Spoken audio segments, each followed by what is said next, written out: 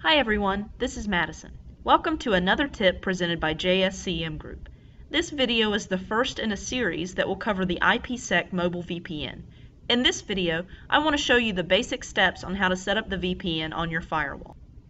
Setting up an IPSec VPN is an easy way to allow your users a secure connection into your network from a remote location.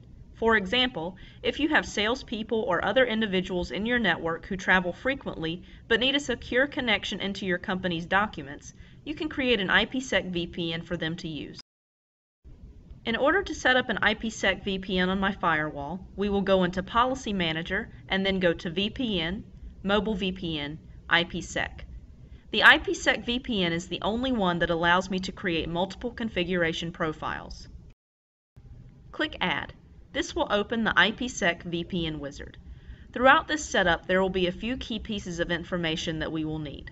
The first is which authentication server we're going to use and what security group the users must be a member of. For the purposes of this setup, we're going to allow the firewall to act as our authentication server. Next, we will set up a tunnel passphrase to ensure a secure connection. Make sure to document this, as you may need it when setting up the client on your end user computers. Next, we will choose how we want our tunnel to operate. These options will be discussed in another video in this IPSec VPN series. Now we choose what access our VPN users will have when they are connected. By default, they have access to all internal resources, shown here with this 0.0.0.0/0 entry, as well as the internet. We can instead lock it down so they only have access to a particular subnet or individual IPs. Next comes our virtual IP address pool. This is what IPs our VPN will assign to the users when they connect. You can take IPs out of your trusted range, or you can do what I like to do and create a new subnet. Whichever you choose, make sure you have enough IPs for the number of people that will be connecting. Finally, if we're using the Firebox as our authentication server, we can go ahead and add the users to the group so that they can connect.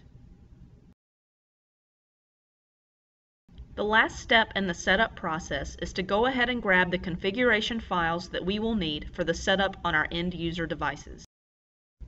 We will see that the firewall generates 4 different file types. The version we need is dependent upon which VPN client we are using. This finishes up our setup of the IPSec VPN on the firewall side. In the next video of this series, we will walk you through the setup of the client on the end user device. Also keep an eye out for videos on the different tunnels that our IPSec VPN provides, as well as how to lock down the VPN access through firewall policies. This tip has been presented by JSCM Group.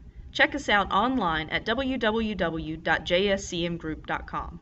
If you would like more in-depth WatchGuard training, make sure to check out our upcoming training schedule found on our website. You can also find our WatchGuard blog for this and other helpful tips. Thanks for tuning in, and we'll see you next time.